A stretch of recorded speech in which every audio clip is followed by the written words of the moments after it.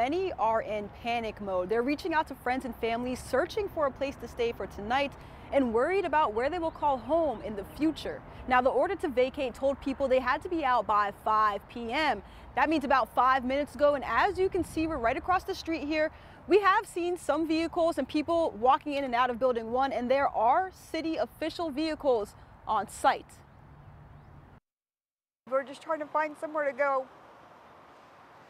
Amy Coco has lived at America's Best Inn for the last 2 years. Her apartment is filled with personal belongings and also full of sentimental value. My boyfriend had just died last Monday, so a lot of his stuff is in the room. I don't have anywhere to put it, so I guess I'm gonna have to leave it.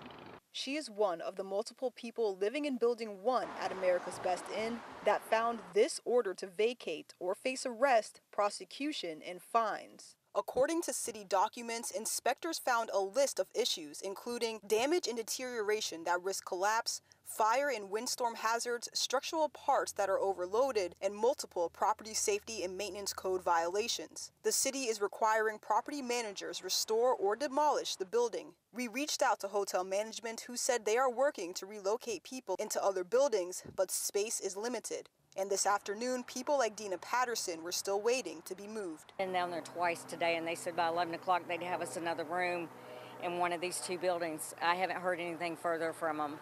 Coco has already paid through Thursday, and when she asked for a refund, And they said they had to track down the guy who actually owns the property to be able to give us anything back. Coco plans to stay with a relative for the night, but has no permanent place to go. As for Patterson, I'm going to have to rent something, or I don't know, and I've got to go look at houses and try to find something else. It's not something I would wish on anyone. It's horrible.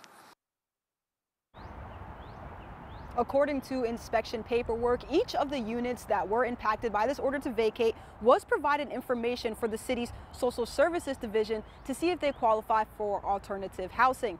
We also found out that at least 4 of the units were families with children.